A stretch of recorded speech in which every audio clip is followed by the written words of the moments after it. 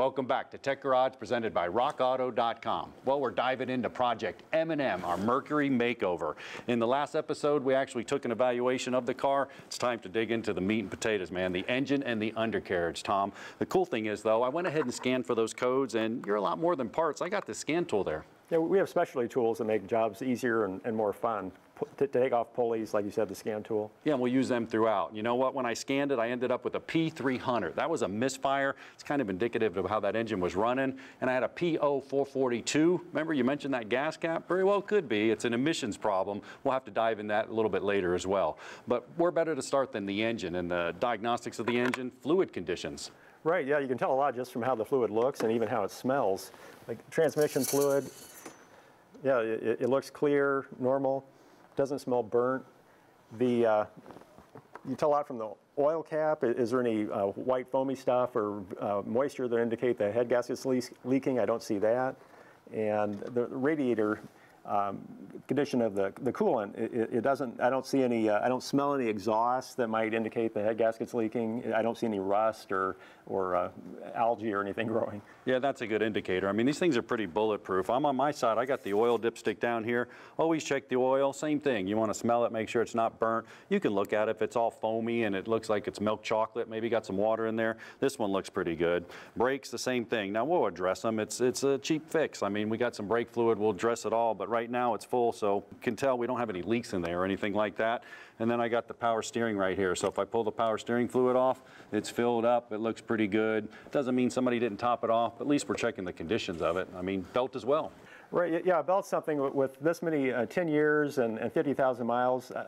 I wouldn't even spend much time inspecting it. It's so inexpensive. Just replace it, replace the tensioners. You don't have to worry about it. Exactly. The tensioner, key word there, and the pulley. We'll probably knock it all out. We'll make sure that's catastrophic failure, man. We have problems if that breaks.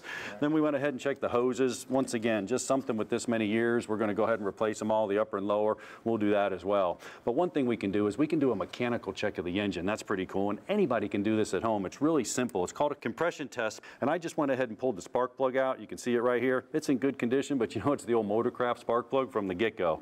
Take a compression gauge, screw it in there. This is going to tell if that cylinder is building up compression, and this is huge. You can do this on any engine, even a junkyard engine if you have a way to turn it over. It tells you the mechanical integrity of the engine. So I'm going to plug this on. Tom, I'm going to hand it to you, and you can go ahead and hold that. I'm going to turn it over about 4 puffs, and we'll see what kind of compression this thing's making.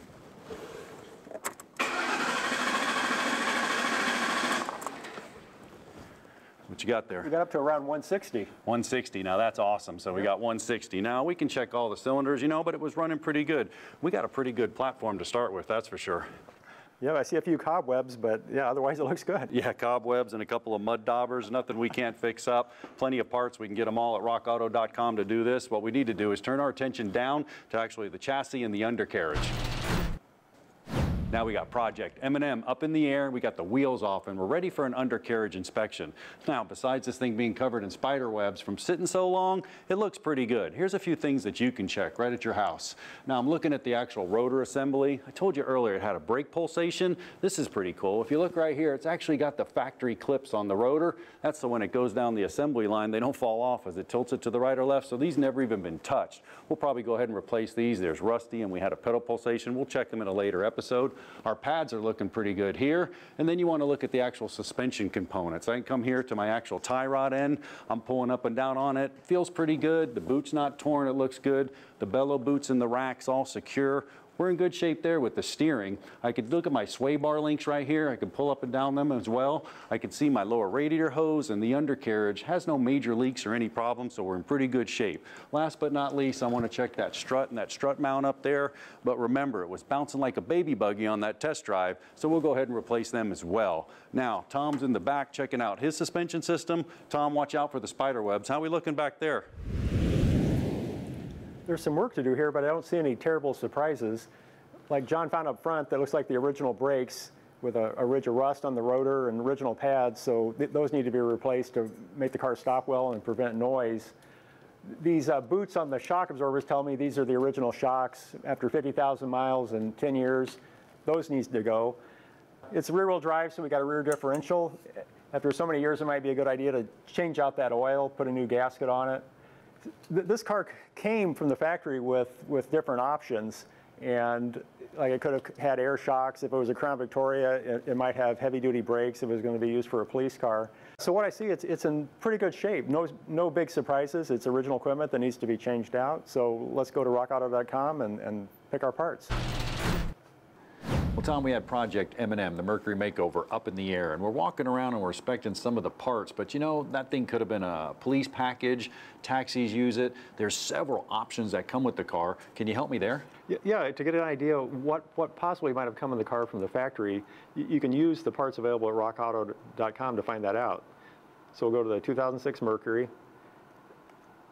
we'll go to Grand Marquis, and we were curious about suspension, so we'll go down to suspension, and we'll see, okay, we got air springs. So that's a big option that could have been on that car. It wasn't, but maybe we want air springs, we tow a trailer, or maybe we're concerned about the cost of air springs. Replacing those will add several $100s to the cost.